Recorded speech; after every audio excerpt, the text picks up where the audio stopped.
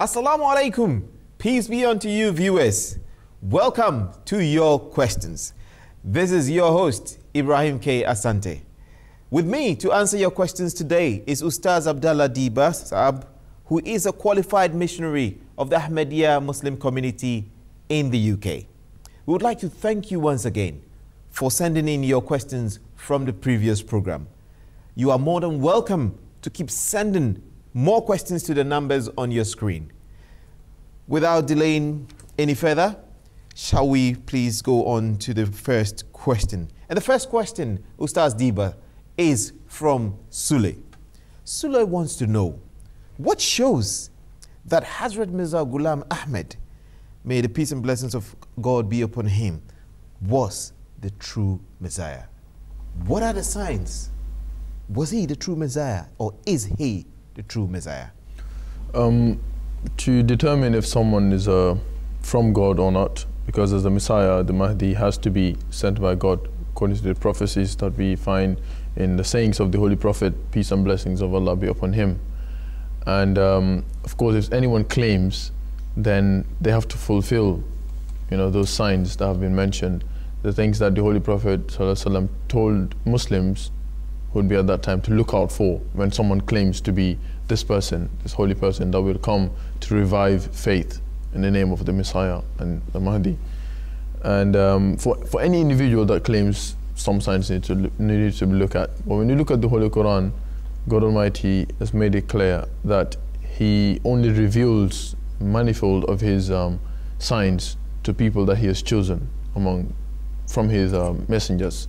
فَلَا يُثِرُ عَلَى غَيْبِهِ أَحَدًا إِلَّا مَنْ ارْتَضَىٰ مِنْ رَسُولٍ. So He only shows manifold of His signs to those people that He has chosen, that He has preferred as His messengers. So in this form of prophecies, having knowledge of the unseen, being able to predict the future based on knowledge that's given to them by God Almighty. And if you look at whether the promised Messiah, the person who claimed to be the promised Messiah, who was the founder of the Ahmadiyya Muslim community, did he fulfill these? So if you look at his lifetime, we see that in fact there were thousands of incidents that he has narrated through his revelations, through his writings, through his prophecies, that have all come to be true.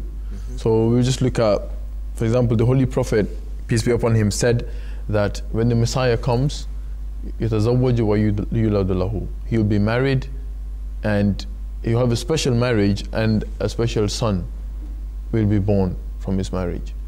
And when the promised Messiah, Mirza Ghulam Ahmed of Qadian alayhi salam, peace be upon him, during his lifetime, God Almighty promised him, according to his claim, God Almighty promised him to have a son, a very special son who will have some attributes. And in the revelation we received, God Almighty told him that he will have 52 attributes, and all of these were written by him.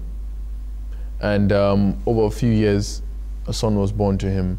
From the name of that son to the time he would be born, and 52 different attributes were all predicted, were all prophesied by Mirza Ghulam Ahmed of Qadian alayhi salam. And all these were fulfilled in Hazrat Mirza Bashiruddin Mahmud Ahmad Rajallah Anhu, who became the second caliph of the Ahmadiyya Muslim community. So there's one thing about predicting to have a child, and then further than that, knowing that one will have a son, and then knowing the enmity, the odds are, and not only that, all those 52 attributes, at that time he had a lot of enemies around in India. So any harm could have been caused to any of his sons that were born. But then God promised him that despite all the enmity that you have around you, this child will grow up, and he'll be a child of very good stature. He'll be extremely intelligent. He'll be someone who will help Muslims, Christians. He will travel wide into the world to extend your message. And only at the very young age of 25, he became a Khalifa of the Ahmadiyya Muslim community. He led the worldwide, was the supreme leader of the worldwide Ahmadiyya Muslim community. At the age of 25? At the age of 25. And it was at the age of 19 that his father, the Promised Messiah, passed away. And he stood by his bed and said, even if the whole world was to reject you, I promise that I will extend the message that you've been sent with to all the corners of the earth at just the age of 19. So this is one prophecy in a nutshell that tells you the truthfulness, or how true those claims that he had, the conviction that he had in his claims, even before this child was born, all throughout his life, were very truthful. And there were many other signs. So what are some of these signs? For example, if you look at a prophecy that has been said by the Holy Prophet in Hadith, in one of his traditions, he said, when the promised Messiah comes, there will be a solar and a lunar eclipse in the same month, and the month would be a month of Ramadan, right? Which is very rare to have. To have two eclipses in a month of Ramadan, and out of the 3 days that the sun can eclipse, there will be he chose one of those 3 possible days, and out of the days that the moon can eclipse as well, he chose one of those possible days. So he was quite specific. He was quite specific, and the hadith was that for the eclipse of the moon, we all know that the moon can eclipse on the 13th, 14th, and 15th of a month. And the Holy Prophet, peace be upon him, said that the first of those 3 possible days, so the 13th of that month of Ramadan, the moon will eclipse, and the sun will eclipse on the middle of the 3 possible days. So from the 27th, 28th, and 29th, said the sun will eclipse on the 28th. And in 1894, after the claim of Mirza Ghulam Muhammad of Qadian as this promised Messiah, who was prophesied by the Holy Prophet, peace be upon him, these eclipses occurred. And again in 1895, just the following year. So you mean it was fulfilled again. Years? 2 consecutive years, these signs were fulfilled. By 2 immiscible proofs. God exactly. is not a liar. And this is the way, this is something that no human being can influence at all, right? It's something that obviously had to do with God. It was left in the hands of God to prove him right or wrong. And these are recorded in history that they happened in 1894 and 1895, right after his claim. Wonderful. So there are enormous signs, according to what you've said, and that substantiate the fact that Hazrat Mirza Ghulam Ahmad is truly the promised Messiah. The next question is from an unknown person, and this unknown person would like to know, Ustaz Dibasab, that can you, which means can one, disown their child because he or she has abandoned Islam? Can one do that? Islam is a very beautiful religion. It's we keep on emphasizing that it's not for any one single age or one group of people. It's for to the end of times, right? It's authentic to the end of times, and it has nothing to hide. Everything about Islam is clear. Its teachings, its messenger, everything about it is just clear, right? And the Holy Prophet ﷺ lived by that example, and he's always encouraged by God Almighty that whenever you're preaching the message of Islam, even to the non-believers, you have to do it with wisdom, with love, and mutual understanding, through dialogue, not by force. And Islam was never spread by force like is taught by other people who have different points of view.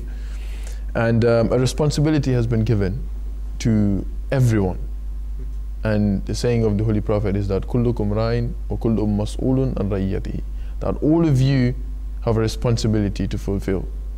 And God Almighty would ask all of you regarding the things that you were in charge of, per se, from the families that we had, from our workplaces, maybe you are the boss of a few people, right, to whatever role we may have in society. Everyone has a responsibility, and it's up to you to fulfill that. So as parents, your children are your responsibility. From the beginning, it's up to the parents have that duty of raising them up, from the food they eat, from the schools they go to, and definitely the faith they follow, right? So as a Muslim, everyone has to take that responsibility first, of showing them the right path, through love and through their own example. Absolutely. But if, unfortunately, a child or even an elder, right, goes away from that path, so how would that be dealt with? So we have to remember that that responsibility, if it's not fulfilled, and due to the laziness or the irresponsibility of the parents, that child unfortunately goes away. The best way would be to obviously try and get that child back, in the same way that even the Holy Prophet tried to get those disbelievers in the first place, by explaining to them logically and showing them signs that are all around us that prove the truthfulness of Islam. So using love to get them back. And as parents, especially by our practices, the children should, be attracted back into Islam. But one thing is that it should never be by force, because the Holy Quran says, "La ikraha fi din, qad tabayyana ar-rushd min al-ghayy." There should not be any compulsion in matters of faith, because right has become distinct from wrong. So you cannot force anyone to believe, because even it says that souls can bend heads, but not what's the thing? But not minds. Yeah. Right. So even if you use force, religion is something that has to do with their communion with God Almighty. You cannot force that into heart or into the soul of a human being. Right. So there are two different paths. So the best way would be to encourage them through dialogue and through practice to get them back instead of abandoning them. So that is love for all then, hatred for none. Because even if such an unfortunate incident happens in the family, out of love for all, one could get them back to their fold as parents, according to what you're saying. That's quite promising, and that's quite exciting to hear. But since we're talking about responsibility again, sorry for cutting you, since we're talking about responsibility, if you look at the example of Hazrat Noah, between him and his child, when after seeing all those signs, because that's another thing, after seeing all those signs, the child knew that his father was a prophet of God. There were other believers that were, that followed his father, and he saw all those signs. If after all these, the person still chooses to go away, then it does not become the responsibility of the parent, per se, no blame would be on them, right? So if they take their own decision and go away, no force can bring them back. But they can also be brought back. Like as Noah tried to get his son back by even crying to God. But then God told him that if he has chosen to go away, then he's not part of you. He's an impure, he is an impurity, and he's not related to you, even though physically he may be. That is amazing. Thank you so much, Ustaz Abdallah Diba, for such an exquisite explanation. We do have Amanfo. Amanfo never gave his location, but he wants to know, what is jihad war? What is jihad war? I think what he means is, what is jihad? Is jihad all about war, fighting in the cause of Allah? What is jihad? When the word jihad is used, especially nowadays by critiques of Islam mostly, it's always related to bloodshed and war. But ironically, from the basics of Islam, if you look at what the word jihad just means, a struggle. Someone who struggles, or the act of struggling for a certain cause, right? So since religion is all about striving to build that relationship between man and God, having that personal relationship with God and building it and make it better and better, that strive to get to God is what true jihad is. Because it may be against all odds. If you just follow our instincts, there are many things that man would desire to do, right? But for example, just instead of getting up, let's say early in the morning, especially when, like in Africa, when you have to get up very early in the morning, some people may not have access to hot or warm water. Like in other parts of the world, first you have to break your sleep, and then going to that cold water to perform ablution, and then standing up there to pray to God. Someone could just choose to sleep. That's what your heart would desire, to just sleep and not get up. But that strive, that struggle to go against what your desire is, and standing up there in front of God to pray to Him, right? This kind of struggles is what the basics of jihad is. So to go against like your wishes and your desires. The soul is willing, but the body is weak. Kind of, Exactly. So torturing that desire that's inside you. So jihad starts with your own self. Jihad bin nafs. And according to the Holy Prophet, this is the biggest jihad, this is the biggest struggle. Because there's ones that they were returning from a battle, and they're going to Medina. And the Holy Prophet ﷺ told his companions, okay, now get ready to a bigger jihad. We are coming from a lesser jihad to a bigger jihad. In fact, from a war, he said it was a lesser one to going home. Said, we're going to a bigger jihad, which is now, this is when you will feel relaxed about everything. And this is when it would seem as if everything is all right. And in that relaxed mode, that's when desires start flocking in. And he said that's when you have to fight against those desires within your own self. So this is the bigger meaning of jihad. From what you are telling us, jihad in itself really should the core is about struggling to become pure, to become holy, and not just about going about killing. And then there's another form of jihad in the name of God. And then there's another form of jihad with the promised Messiah, the founder of the Ahmadiyya Muslim community, Hazrat Mirza Ghulam Ahmad, may peace be upon him, has said that spreading the word of God Almighty through dialogue, through the pen like we're doing now, right, trying to spread the word of God peacefully to the people, is another form of lesser jihad after struggling against your own desires. So this is the second form of jihad, through the pen. Because in the time of the Holy Prophet ﷺ, which is the third form of jihad, fighting in a battle, this is because this is how Islam was being attacked in those days. Physically, Islam was being attacked and the Muslims had to defend themselves. So to defend in the name of God Almighty, that was also called jihad. And nowadays, when Islam is being attacked through people writing against Islam, through videos that are being made against the personality, the innocent personality of the Holy Prophet Muhammad, peace be upon him, it's the responsibility of Muslims to counter-attack in the same way that Islam is being attacked, through programs on TVs and radios and writing articles to portray the beautiful teachings of Islam. So when somebody, God forbid, blasphemes and says something negative, it is not right to take a cutlass or a gun or something to harm that person. The right thing is to also dialogue with the person in peaceful atmosphere. Yes, exactly. Is that what you're saying? Exactly, because that's exactly what the Holy Prophet Muhammad, peace be upon him, did when the chief of the hypocrites, Abdullah bin Ubay bin Salul, that was once that when he was returning to Medina with some Muslims, this man was a hypocrite that was known all over the Muslims, that he was a hypocrite. And he said that when we return to Mecca, I am the most honored man in Mecca, and I will drive out the most humiliated man in Mecca. And he meant, may God forbid, the Holy Prophet. So when the companions heard this, and they were very unhappy about it, so when they returned to Medina, they told the Holy Prophet about this. And they said, this man calls himself a Muslim and he's saying such ridiculous things. And everyone knew he was a hypocrite. He wasn't a Muslim by practice. He had left the faith. And even his own son, Abdullah, said to the Holy Prophet, if this man needs to be killed, I want to be the one to kill him. His own son. And the Holy Prophet said, no, there's no punishment for this. Just leave his matter in the hands of God. So this is the beautiful teachings of Islam.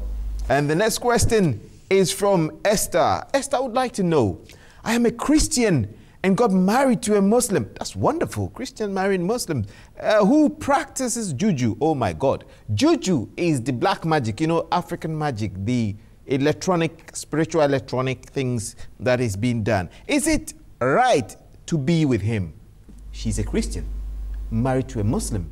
And this Muslim guy, instead of doing the right things, is doing juju.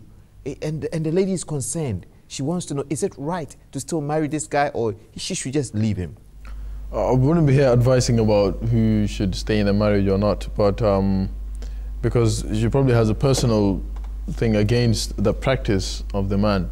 So that's what we would discuss about what the teachings of Islam are with regards to the black magic or the juju that she's talking about. And obviously, as far as the teachings of Islam are concerned, when it comes to the unity of God Almighty, that's something that He does not compromise with. Okay, God is one, and there's nothing like unto Him. There's power-related stories that we're fond of discussing in Africa and in some Indo-Pakistan, very commonly, even among Arabs as well. It is something that God Almighty discourages. When it comes to His personality, He's unique in His attributes, right? And God in His being. He's one in His being, and there's no one like unto Him, as long as His attributes are concerned as well. So just let's take the scenario like this. If someone was to wear a juju, right, which he believes or she believes that if someone stabs you, it won't get through. It's a very common one that people tend to believe that it works. So if, let's say, the person is wearing that juju and someone stabs him or her and it doesn't work, the first thing that will definitely go through that person's mind and the people around there, is that, okay, what happened? And his or her answer would surely be that it's because of the juju I'm wearing. So this is where the attributes of God are compromised. God Almighty is the one who will protect you. Or diverted. Exactly, from God. Attention is taken to that, whatever the person is wearing. So this is the whole reason why it's not allowed in Islam. Because the effect that it will have on the person, the day he's not wearing that, he will feel as if he's not protected. So instead of putting all his hopes in on God Almighty, or let's say he ties that juju under his pillow and he gets money. If that juju is stolen, he will be very worried. Instead of saying that God is the provider, Raziq, God Almighty himself says, he is the provider. So if someone says someone else is or something else is providing, the unity of God is being compromised. Yes, this lady, Esther, seems so worried. Yes, she doesn't mind being a Christian married to a Muslim. And she seems so worried that the husband, instead of practicing Islam, is mixing it with juju. Are we saying juju works? And that it's not Islamic, but it works? Or is it totally something that Islam opposes? Well, I think this can be related to a story that has been narrated in the Holy Quran. It's a quite famous story, which is why I'll narrate it. It's the story of Moses, Prophet Moses. Prophet Moses comes in front of Pharaoh and the magicians. Pharaoh calls the best magicians in the area, and he tells them to cast their magic. Yeah, juju. And they do their juju, we can call it. And when they cast their magic, it appeared as if, there were snakes. And Prophet Moses got a bit worried because he could see with his naked eyes. With his naked eyes. But God Almighty told him, do not worry, everything is in control. There's something beyond what your eyes can see, right? And he told him to cast his rod. And that rod changed into it appeared to be even a bigger magic, right? A bigger serpent, and it, devoured all the other ones. So God Almighty says in the end of the verse that, the truth prevailed and everything else was false. And obviously God Almighty took the veil from, the eyes of the people. And Prophet Moses was able to tell the people that whatever these people were doing was fake. So it was something that your eyes could see. So it's a skill that people develop, right? But everything behind it is satanic. So the truth will always prevail over it. But for the person, it may appear as if, or even to the people, it's just a skill that is developed through different stages. So wonderful viewers, Muslims are not supposed to do jujus. You are supposed to worship the one God, Allah, according to the Holy Quran and according to the explanations that our wonderful missionary from the Ahmadiyya Muslim community in the UK has given us. That is quite insightful. Thank you so much, sir. The next question is from Yusuf. Yusuf is asking, I am a Muslim with a Christian family. How do I convince them about Islam? I mean, I think what he wants to know is, how does he convince them to join him in Islam? The best example is that of the Holy Prophet, peace and blessings of Allah be upon him. He grew up in a society where people did not believe in God at all, okay? And he obviously always believed in one God. So he would go out away from the people into the cave and he would worship God, right? So and then obviously when God told him to extend this message to the people, he started preaching to them. So I'm pretty sure the questionnaire must have started some sort of explanation, to the people. So that's obviously a very good step, okay? Like the Holy Prophet ﷺ did and Muslims are encouraged to do. But it gets to a point where the people around you need to see the reason why you call yourself a Muslim. You need to be an ambassador of Islam. And people need to look at you and say, whatever this person is following is something that's good for anyone in the society. So they need to be practical examples. Like the Holy Prophet ﷺ, even though people hated what he was trying to preach in the initial stages, but even the disbelievers themselves would say, that the biggest of his enemies will say that you can say anything about him, but one thing is that he never lies. He's a trustworthy person. They used to call him Al-Amin As-Siddiq, even from his young ages. He's the one that would never lie, and he's very trustworthy. Another example is that when Amr bin al-As, who was sent as a representative of the Meccans, when the Muslims went to Abyssinia, now, which is now Ethiopia, when the Holy Prophet sent the Muslims, after when persecution got to a certain point, he sent them to our motherland, Africa, for safety. So this is the first place that Muslims were sent, you know. And then when Amr bin al-As went there and he met the king, Najashi, and he tried to persuade him to throw the Muslims out who, you know, were seeking asylum at that time. And one of the questions that he asked Amr bin al-As about this new claimant, who is this new man? You know, he was telling him his name is Muhammad. But then one of the things he even testified at that point is that this is someone who would never lie. Because when he told Najashi, the king, that he claimed to be a prophet, right? And he asked him about, you know, about his background and his characteristics, and whatever he said about his personality was something that was positive. So that tells you that as a person, wherever you are, especially as a Muslim, the best example is not just what you say by word of mouth, but it's by practice. And the people, the family in this case, about the question here, the very important thing is about how you act with them, and always show examples from the lifestyle of the Holy Prophet Muhammad. So what you are trying to say is that Yusuf should rather depict Islam. He should live an Islamic life, a peaceful life, and a godly life, and that could, in a way, convince his family? Yeah, that would be, apart from obviously preaching to them by telling them what it is, the best way also alongside telling them would be his own practice. That's wonderful. Apart from that, do you think he should still mingle with them, or he should separate himself? What's your view? What's the Islamic view on that? If one has a family that is not a Muslim family, whether Christian family, Jewish family, or atheist family, if one has accepted Islam, does he separate himself from the family, or he can still be with them and still practice his Islam? Again, we go and look at the life of the Holy Prophet ﷺ. I always tend to quote from his life, because the Holy Quran tells us لَقَدْ كَانَ لَكُمْ فِي رَسُولِ اللَّهِ أُسْوَةٌ حَسَنَةٌ, that the best example for you as Muslims is in the lifestyle of the Holy Prophet, peace be upon him.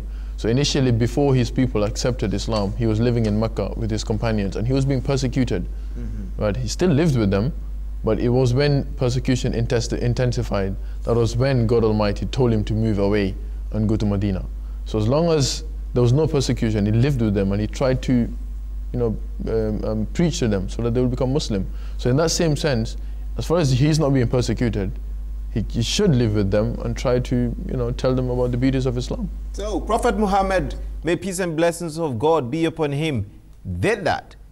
Prophet Jesus also did that. He said, I came for the sinners, not for the so-called upright people. So what we are hearing today is that our lifestyles should be the words, the preaching words. We should live what we believe, and that may get people on our side. And we should be loving everyone. Love for all, hatred for none. That's all time will permit us on your questions.